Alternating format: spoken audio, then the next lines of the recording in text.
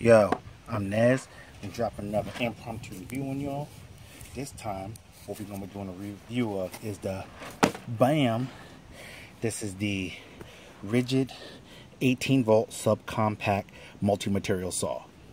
Now, any of you who've already seen any of my videos, you know that I'm a fan of Ridgid, mainly because of that BAM, that lifetime service agreement.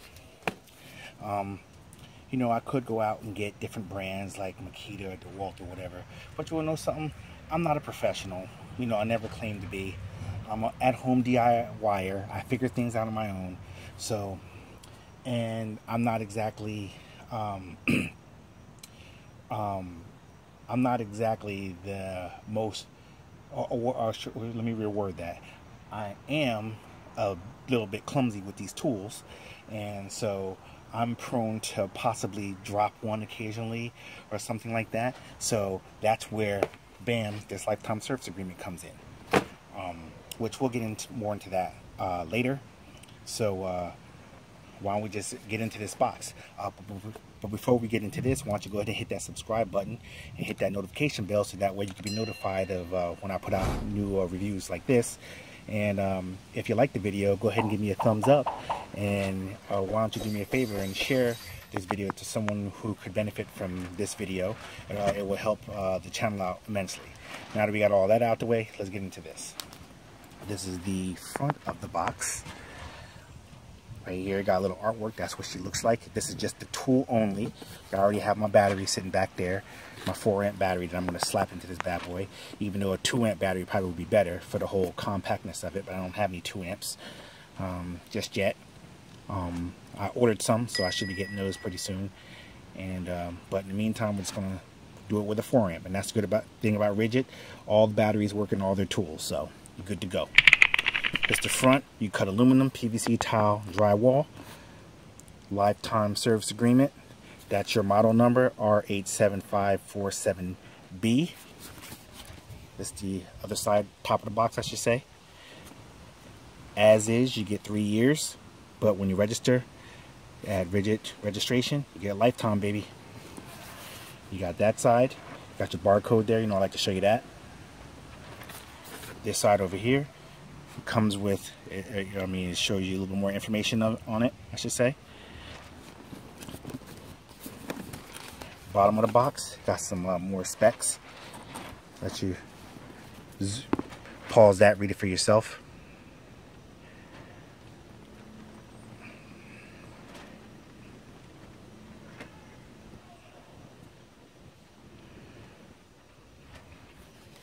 Got your specs here. And back of the box, more info. I don't know how well you're seeing that. It is kind of an overcast day out here, so I'm not even sure how well this is lit up so you can see it. So we'll see when I go back and edit. All right, so let's get into this box here.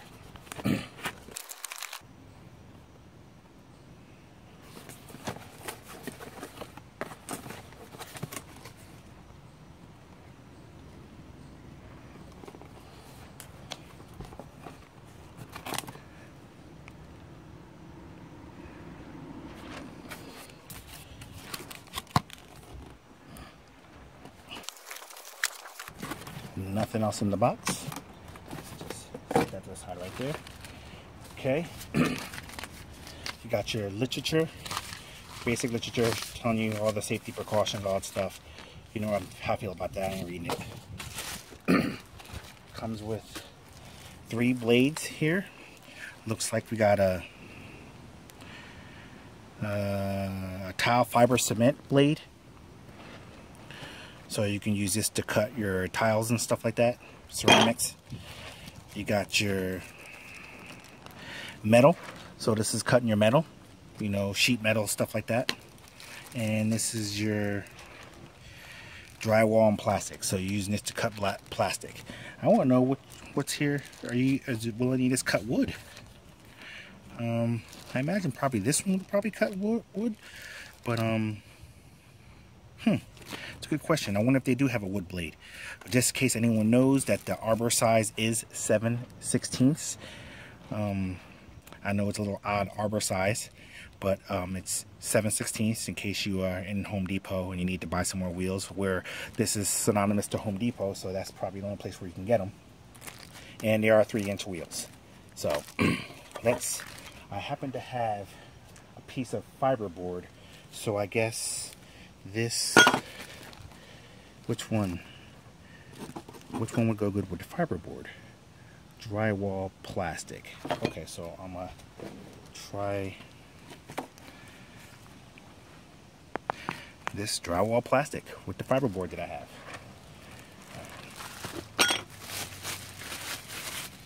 And this is the tool. This is how it is in comparison to my hand. You got your spot for your battery back here. Got your trigger, forward and reverse. It is subcompact. Your spot over here to put your blade. It comes with a built-in chuck right here. You use the chuck, it pops, it slides right out. It's in there pretty tough, so that we don't have to worry about it just flying out.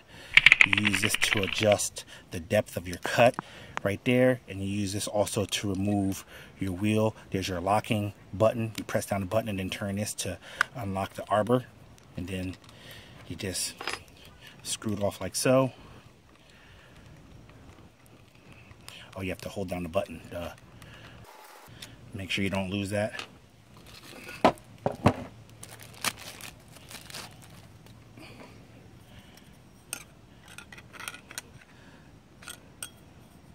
Slide your wheel up in there just like so. What's that? Oh, this comes out too. Duh. Take all that out.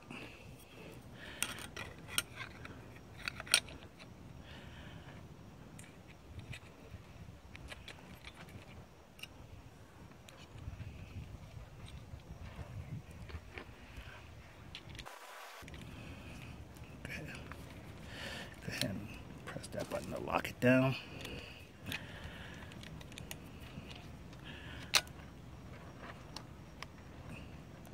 Bad boy is in there. Okay, now one thing that I noticed from other people that didn't mention is that the head could be adjusted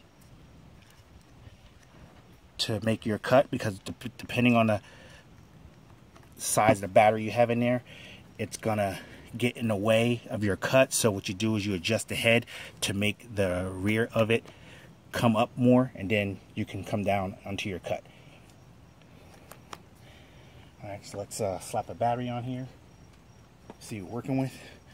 Just so we know, we have a full battery, so see how much battery this thing chews up, fits on here. Now with this battery on here, like I said, with this battery on here, it makes it kind of like 5 pounds, but I think with your 2-amp battery, it's only, they say it's only like 3 pounds, but it works.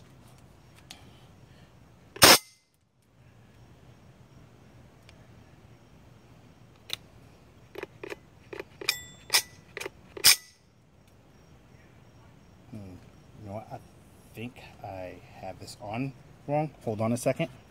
Take the battery back out. Maybe I need to put it between these two chucks. Okay, yep. I gotta put it in between. Huh. See, that's why sometimes it pays to read instructions. But, you know, I figured out without the instructions, and that's precisely the main reason why I don't read the instructions, because some things you should be able to figure out without having to read the instructions, because some things just operate a certain way. But, you know, I figured it out before I damaged the tool. So,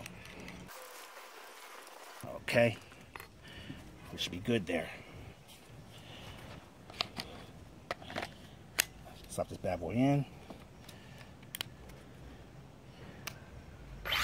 There we go.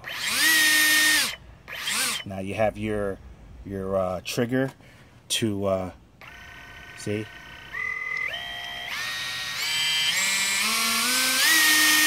This thing spins at 19,000 RPMs. 19,000. All right. This is what she sounds like at max. Low, barely even hear that low. It's like a whisper. All right, so what I'm going to do, now that we're 10 minutes in this video, almost 11 minutes. I'm going to set up something to cut. Like I said, I have some fiberboard over here, a couple things to cut. So I'm going to adjust my blade depth, my guard depth, and let's do that right now. I should have had the power off before doing that, but or the battery out, I should say. But there you go. All right, let's set her up and cut some boards. Catch you on the flip. All right, we back in. We're all set up here, laid out. About to just make a couple quick cuts. See what we're working with. So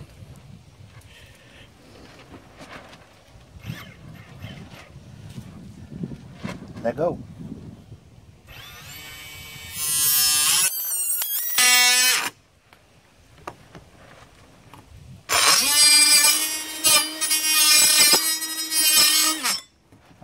See, that's where it comes, where I was talking about rotating the head, because the battery got into the way. So, why don't I, this isn't too hot.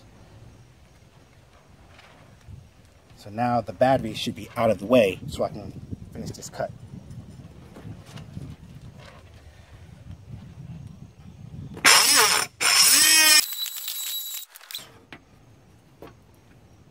Right, easy peasy. Do another one. And just so you know, so you can see the edge there, that's what the edge looks like. It does pick up quite a bit of dust, but you know, it is a saw.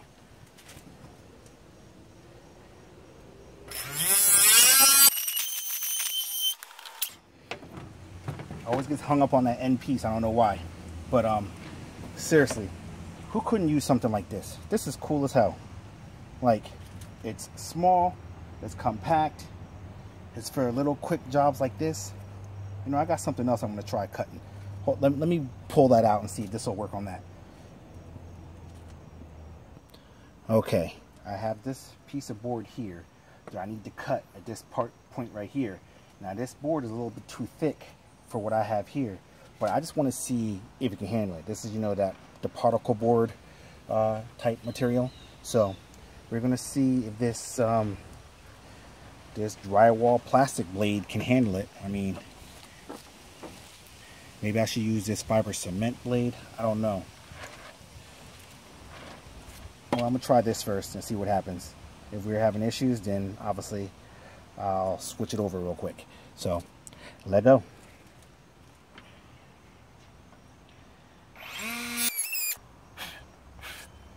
So obviously it's fiberboard, kicks up mad dust. So there's that. But it literally glides right through it.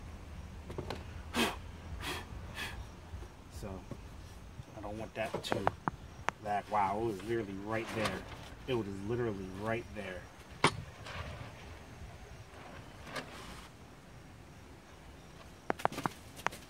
Let me see if I can do this left-handed so I don't lose that. It's probably not the smartest move there. Let me come from this side and do it.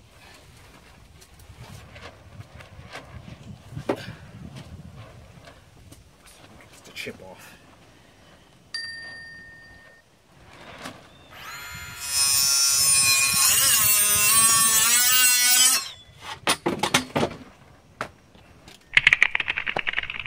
All right. So it's a finishing type blade. So I definitely did a finishing type cut. I mean, obviously I was a hair off, but it doesn't matter. This is going to be on the inside, so we're going to be good. And this is going to be painted anyway, so. But nice smooth cut. So depending on the thickness, you can easily, you literally glide through the MDF fiberboard like butter, like literally. This is 3/4, so I would say nothing more than a 1/2 inch. Maybe 5/4, I should say. Or I should say 5/8. Nothing more than 5/8. Let's see if I can find something else. Oh, you know what? I wanted to test plunge cutting. Excuse me, I got dirt all over my lens here. You're supposed to be able to do plunge cuts with this. So let's just check out the plunge cut situation. Just gonna leave it at the depth that it's at.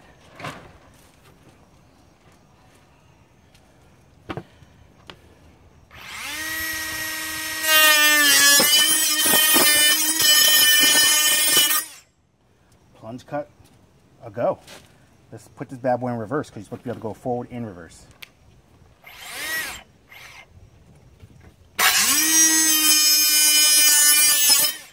I just blew a crap load of dust on me. So what I'm going to do right now is I'm going to plunge cut it, come backwards, and then go forward.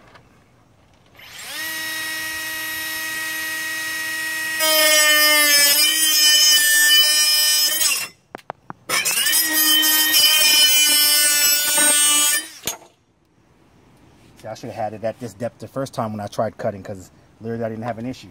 I tried to adjust the blade to just thick enough, but I guess I didn't have it thick enough. But this bad boy works. If you could use something like this, definitely it's worth the money. I'll put the links to Home Depot where you can get this, because that's where you want to get it. You want to buy this on Amazon. And that's which brings me over to the part that I was telling you about before, the LSA, the Lifetime Service Agreement. Lifetime. When they say lifetime, they mean lifetime. For as long as you own the tool, you're the owner. When you register it, only registered to you. It carries over a lifetime warranty. If anything happens to it, doesn't matter. If you decide that you want a brand new one day, you take this bad boy and you spike this bad boy like a football after your team just scored a game-winning touchdown. And you call them up, or you hit them up on the website, let them know, say, hey, you were roofing and it fell off your tool belt and it fell down and it broke when it hit the ground. No problem. They'll see if they can they'll try to repair it. If they can't repair it, they'll send you a new one. Simple as that. Lifetime of the tool. So, but you have to register within 90 days of purchasing the tool to get that lifetime service agreement. So be mindful of that.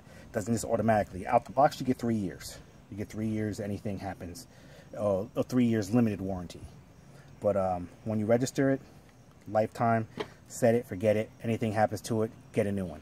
You know, if you decide you want to sell them and you want to sell someone new ones, like I said, break them and then cash in for your lifetime warranty, and then sell whoever you're trying to sell to new ones so you can get more money for it.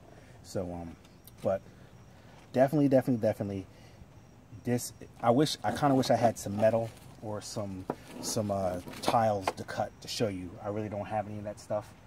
But you have the blades for it. You got your, like I said, you have your metal blade here, and then you have your ceramic tile, you know, blade here. I'm not sure if it, I don't know what it's going to do with porcelain, but it says tile fiber cement, whatever fiber cement is. I'm not sure what that is either, but it should cut those no problem.